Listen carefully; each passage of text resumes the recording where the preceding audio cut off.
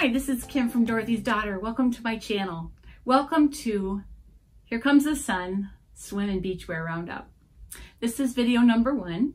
This is first in a series for Friday Sewing School, and we will be going through everything you need to know for swimwear and highlighting some patterns along the way. So, I realize this is Sunday and this is a Friday Sewing School video. I apologize. I've been having some issues with my back. Nothing serious, but just flaring up of old injuries, and damp cold weather don't mix. So my apologies for being late on some things. I know you'll understand, and I did want to get this up because I have a coupon code and all kinds of exciting things for you that I didn't want you to miss out on. So with that, I'm going to tell you a little bit about how I arrived at being confident in sewing swimwear. So 2 years ago, for 2018, I did the Ready to Wear Fast. And it's a Facebook group, but it's run by Goodbye Valentino, and she does a really good job at encouraging people to go outside their comfort zones. I was pretty comfortable with sewing. Of course, I've been sewing all my life, but one thing I had never tackled was bathing suits. Now, we go to Mexico every other year, and 2018 was a Mexico year. So I needed some new bathing suits. With the Ready to Wear Fast, you promise that you won't buy anything with the exception of underwear or a bridal gown. Those are like the two exceptions. Oh, and I think they threw in event t-shirts you could have, because I did have a VBS t-shirt and she said that was okay. So anyway, I knew I needed to learn and master that technique. And that's one thing, if you ever get the chance to do that Ready to Wear Fast, it was wonderful. I didn't do it for any kind of accolades, but what it did was it pushed me out of my comfort zone to try something that I wouldn't ordinarily try. I made a coat, I made bathing suits, and those are things I probably would have pushed by the wayside because, you know, there are plenty of things to sew. So, but now that I make them and make them to fit well, I will probably never buy a bathing suit again because I'll never be happy with it, because the fit is just fantastic when you learn how. So here's what, I'm going to just share my journey for you. This is the first attempt that I made. This was 2 years ago. And this was a butterick pattern. It was, I think it's $57.95. And it's a wrap, a really cute suit. And I thought it was going great. I went by my measurements. Even, you know, the upper bust, the full bust, the hips, and I made sure that was going to fit. What I didn't do is measure the length of my body. So when I put this on, I got a shocker because it was down to here and up to here.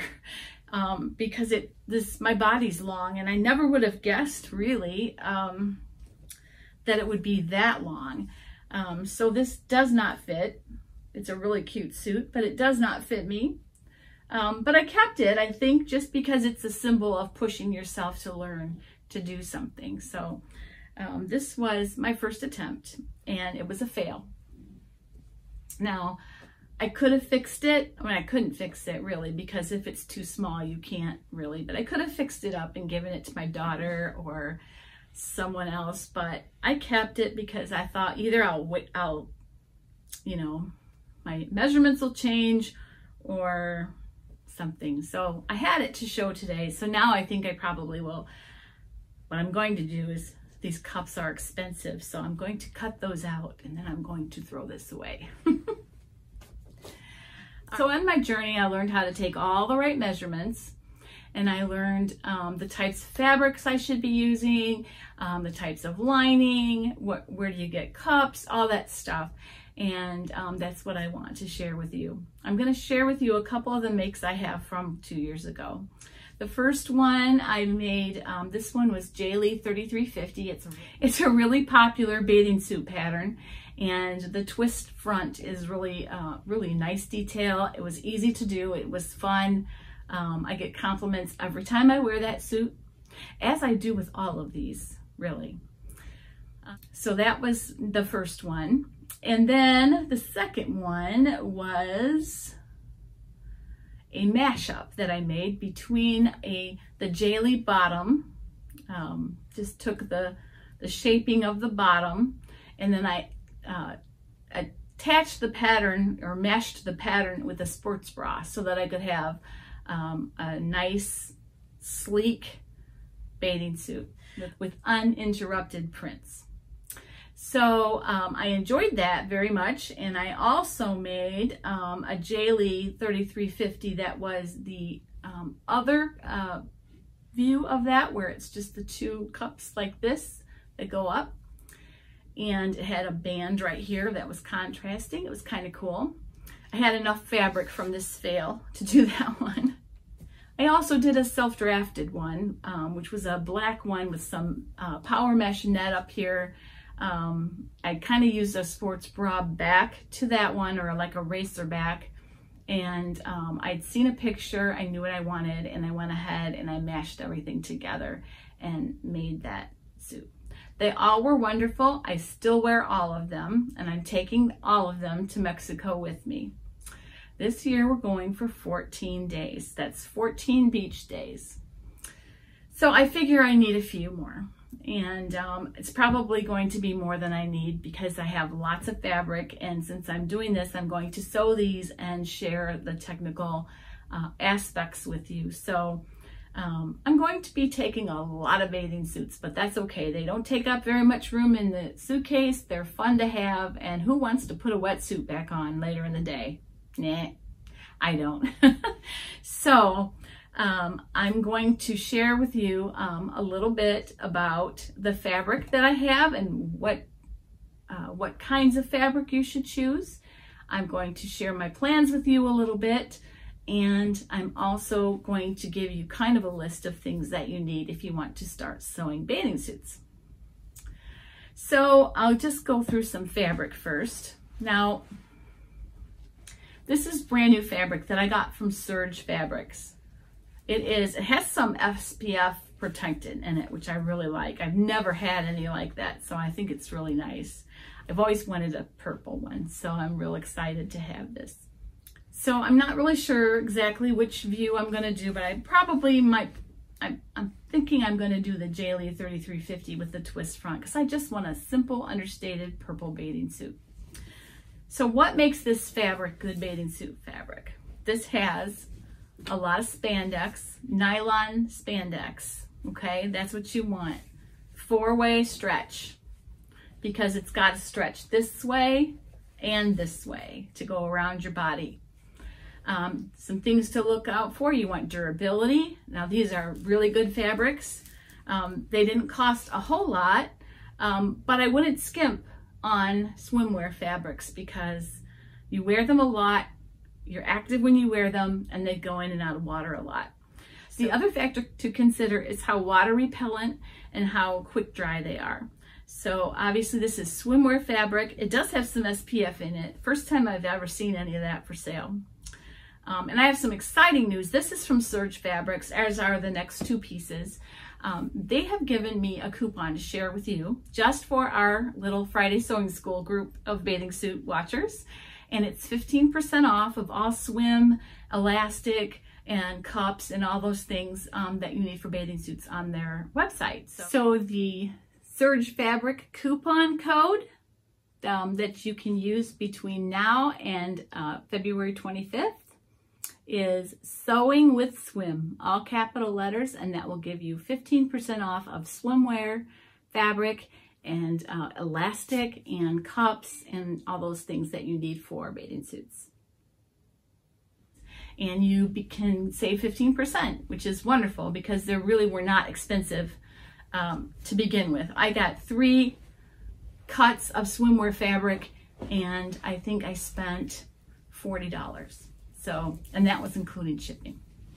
They're very frugal to sew your own bathing suit, because even though you use very good quality fabric that might be a tad expensive per yard, you usually only need 1 yard, 1.5 maybe. Unless you're going to do a big flounce or something, then you might need a little extra. But honestly, I don't know that I've seen any bathing suits that I couldn't make with less than 2 yards. So yeah, and this is very, very good quality too. And this is purple. It's lycra, nylon lycra. You want to look for lycra for sure, and then nylon, and also polyester will work. However, polyester you need to line for sure, because it tends to be like the ITYs and stuff. They tend to be a little flimsier, drapier, but flimsier. So you want to definitely line them. And actually, I line all my bathing suits, okay? Because you just don't know what's going to happen when you get in the water, okay? Another way to test the durability of these is to test them in chlorine. Go swimming at the Y. Take a scissors and take just a few little snippets from your bathing suit fabrics. Put them all on a safety pin. Pin it to your bathing suit and swim at the Y. And they have very high chlorine usually, and you'll definitely see how those hold up. And then once they dry, you can hold them up to the original fabric and see if they faded. You can see if they stretched out or gotten weird in any way. And then you can sew them, because you will know that they'll behave. Now, if it's marked as swimwear fabric, I wouldn't worry a whole lot, but I've had a few that were kind of mystery fabrics that I wasn't sure how they were going to do, and I just swam with them like that, and they worked fine. This fabric here was like that, and I did make a wonderful suit out of that. I did line it with black, and it's great. I mean, it's held up as well as any other suit I've ever made, or had for that matter. So the other thing that you want is control. That's where the lycra comes in. It's kind of the same thing as shapewear. You want to hold all the parts in and be covered, and have it stay where you put it, not ride up and, you know, have all the girls come out and all those things. So control is another thing. A high elasticity, 4-way stretch. The other thing is, if you're designing a bathing suit, you want to have a nice little drape, depending on the feature of the suit. Obviously, if it's the one like I made that was the sports bra mashup, that doesn't need to have a lot of drape, but something where you want to do a wrap, or you want to do something kind of blousey over top or something like that, you want to make sure that you have a good drape. So I would stick to your spandex nylons, or sometimes it's called nylon lycra or nylon spandex. Spandex and lycra are the same thing. You can also look for spandex with some polyester content. Either one will probably work, but like I said, if it's not labeled swimwear, then you want to test it in some chlorine. So if you don't have a pool to swim in, fill up your sink with a little bit of bleach water and toss it in there and swirl it around and see how it behaves. And then you'll know, okay? Because you don't want to do something where chlorine's going to break down the fiber of your suit, okay? All right, so I love this purple. You can tell I'm just holding it, but one of my viewer comments that she loves how I hug my fabrics, and I never realized I do that until I saw that video, or until I saw that comment. And I guess I do, but I love fabric. You can tell, right? I love it. And I got some black of that same thing, and just such good quality. And this is from Serge. And then the other one I got from Serge, I love this. Isn't this cool? This beautiful sort of abstract teal aqua. I'm not sure. I guess it would be a teal. And it's got some pink and yellow abstract print. Love it. So I'll show you my plans. For those, as you know, it may change because I do change my mind a lot. But I will show you what the plans are, and then we'll go from there. The reason that you have a plan is so you can plan to change your mind, right? This is some black too. Now, this was not necessarily labeled swimwear, but it is an athletic nylon lycra, and it's definitely, it's really hefty, not super drapable, but nice and hefty, and I think it'll make a great suit, especially just some solid bottoms or something like that. This is left from a dress that I made. If you remember, this is a scuba crepe, and I'm not going to make a whole suit out of this, but what I am going to do maybe is do a little contrast somewhere with this. So I saved it because I love the print, and I think, you know, combined with some black, it would make a really cool looking suit. I still have to do the swim test with this one with chlorine. I haven't been to the Y to do that yet. This is a piece I got in San Antonio. This is exactly the same as the suit I made 2 years ago, only it's purple instead of blue. But I loved it so much I bought some more. This is an ITY that I got, and I'm not necessarily going to make a whole suit out of this, but I might accent something. This is a navy and white stripe. Definitely will be lined, but I'm not really sure exactly if I'm going to use this for swim or not, but I thought I'd throw it in there. Just, you know, those are the possibilities. If you line them, you can sometimes turn the knit that's not really appropriate for swimming. You can kind of, as if you use a nice lining, you can maybe use it for an accent or something. This one is also from San Antonio, from Fabrictopia. I love this print, and I have plans for that as well. Okay, this is another athletic knit, and it's shiny. It's like a gray silver. So I'm planning on using this one in kind of a different way. I'm going to use this matte side, which is I think the wrong side, but then I'm going to do a flounce with the shiny side up. So I'll have a little bit of contrast. We'll see how that goes, and I'll show you the pattern I'm going to use for that. I have some sketches of what I plan to do. They're very simple sketches, don't expect much, but they kind of show what I want to do. And then this is just a piece of swim from Joann, just a red lycra, nylon lycra. All right, so that's the fabric I have to pick from for my suits that are coming up. So let's talk patterns. There are not as many patterns out there as I would like to see. The big four have some. The Butterick 5795 is actually a nice pattern, and I might even make that again, only do the proper measurements. The one thing I really like about that pattern is this cover up. I may make this cover up. So there's more reasons to shop for patterns than just the suits. I made this view. I may make it again and try to lengthen the body and do it correctly. Jaylee has a lot of swimwear patterns, and I'm going to probably make at least 3350 again. Perhaps I will mash up again. And another thing I may do is the tankini, which I have never done. So I would love to make those. And they have some great swim shorts if you like to have shorts for the bottom. They do have some swim shorts. Another one that I like a lot is the Ellie Mac has a couple. They actually have three, I think, for adults. They have the Oasis, they have the Color Block, and they have the Waterfall.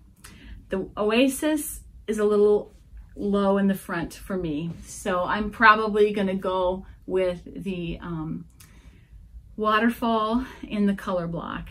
The Color Block has a skirt. It's like a halter type and then a skirt, and you can have the skirt be long enough to kind of come down over your hips a little bit, and that's probably what I'm going to choose to do.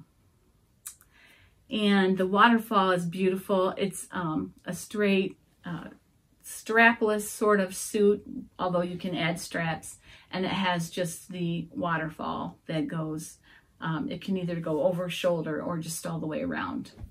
It's really pretty. That one, I really do want to make that one for sure. Another one that I want to look at is the Megan Nielsen Cottle Sew. I believe that's the one we're going to be looking at next week. because it's a basic suit, so I should be able to give you some really basic information as far as measuring and all those things. And Made for Mermaids has a couple. I like the Alexandria. It's just a wrap suit with a little flounce. This is what I was thinking for this one. To do this in matte and then have the shiny side up for the flounce, I think might be really pretty. And then they have a Camilla suit, which is really nice. That's just got a little bit of a drape in front. So you'll see from the sketches that I have here, I have the Alexandria sketched out with the shiny side for the flounce. I also have the Camilla suits with the red, thinking I might do something like that with the red. I also have the Cottle Sew with this blue, I think will be really pretty. I also have the purple and just the Jaylee 3350 with the twist. I also have another 3350 with a twist with a black bottom and this scuba on top. I have this for a color block. And then I have this for the tankini, for the Jaylee tankini. So those are my plans. So we'll see how much of those I get done. But I'm going to share them with you as I go over the next, I leave in 7 weeks, I believe. So over the next 7, 8, 9 weeks, I'm going to be sharing the suits with you and be sharing some techniques. We'll go over elastic, we'll go over cups, cup placement, lining, anything that you can imagine. I'm going to go ahead and just do the suit and then kind of point out some unique construction things to each one. That's my plan. So, and then I'm also going to, like I did with the Great Cardigan Wrap-Up, I'm going to have the Roundup, the Swim and Beachwear Roundup playlist, and I'm going to not only put all of my videos in there, but I'm going to take some submissions from my fellow vloggers and kind of create a resource for you, all things swimming. And so I hope that that will be a good resource for you. Now let me go over just a couple things that you need if you're going to make bathing suits. You want cups. Now I buy mine on Amazon. You can usually get them for a couple dollars a pair. I think they are $3 a pair on Surge Fabrics. So if you can find them there, that is great. I think they might have been sold out when I ordered mine. But these are harder to find because they are D/E. And I need, even though I do not wear a D size bra, I really wear a C bra, but I want the coverage that D cup provides. So I would say think up from your cup size so that you have the coverage that you want. Because if they point up, like if you have one that dips down in a round way and these point past there, you can always trim the top of them and zigzag the edges. So yeah, they're triangular, but they're wonderful. I really like these cups a lot. These are the ones I used last time. These were for $20, I think. So, you know, at $3 a piece, you're just as well to buy them at Surge if they're back in stock. So I have these nude ones, and I also have some black ones on order. The other thing you need is tape measure. Now I'll leave a link on Amazon because this is something I didn't have and couldn't find. But you need not just a regular tape measure, because those usually only go out to 50, 70, somewhere around there. You need one that goes all the way to 120, so that it'll reach all the way around your body and vertically. Okay, so definitely get 120 inch tape measure, and they have some on Amazon. They're very cheap. That's the only place I could find one. So if you have a source, please share it below, because I don't know where else to get them. Joann's did not have one that long, so, and neither did Hobby Lobby. So Amazon's quick delivery though, so wouldn't be hard to get them there. And then the other thing you're going to need is lots of swimwear elastic. Swimwear elastic is actually super soft elastic, and it's kind of usually like a natural color, and it's really comfortable elastic, to the point where if I'm going to put elastic in that's going to touch my skin in a dress, like if I'm zigzagging it on for a waistline or something, I use the swimwear elastic if it's going to be touching my skin at all, because it's just super soft and cotton wrapped and really nice. And you can get that anywhere. I don't remember where I got this because I just have a bunch. So those are the things that you need to get started in your swimwear venture. If you've made bathing suits, please share them with me. I'd love to feature them on a viewer make. I do have a viewer make segment coming up on Tuesday for you.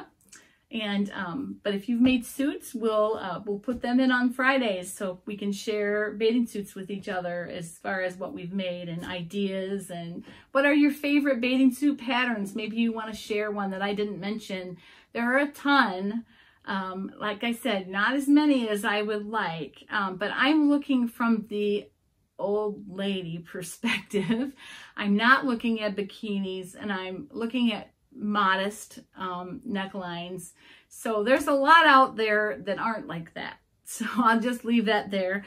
I will cover them. If you want to see some of those, let me know, and I can show you online where they are, or share some pattern numbers with you.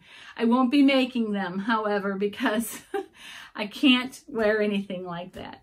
And yeah, I'm going to show pictures of myself in bathing suits along the way, and I just I guess ask you to be kind, because there's no body shaming on this channel, as I said last week, and I am going to stick by that and not be ashamed to show you my body in a modest bathing suit.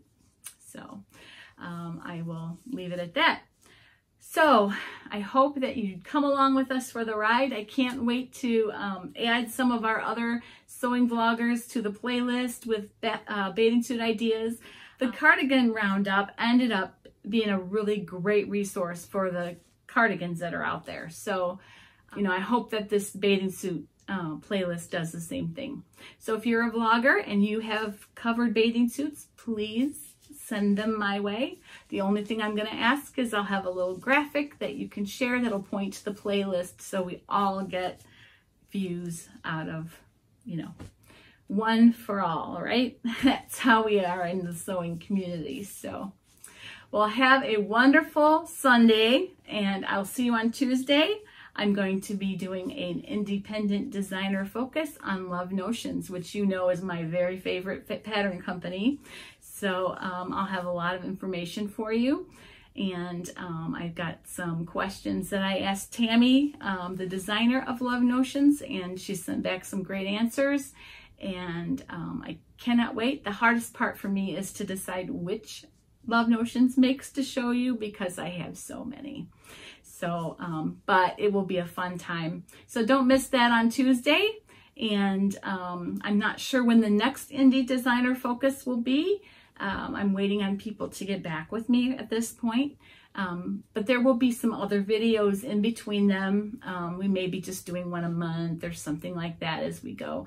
Like I said, it just kind of depends on how quickly people get back with me. But the following week after Love Notions, we'll have a Tuesday video. I'm going to actually go through all of my sewing that needs to happen before I leave for Mexico on March 14th. I'm going to attempt, my husband coined this phrase and I like it, I'm going to attempt to have a me-made Mexico. So I'm getting started with this, but I also have clothes. I have not only 14 beach days, I have 14 dinners to dress up for. So should be fun. Anyway, I will see you later. Happy sewing. Happy Sunday.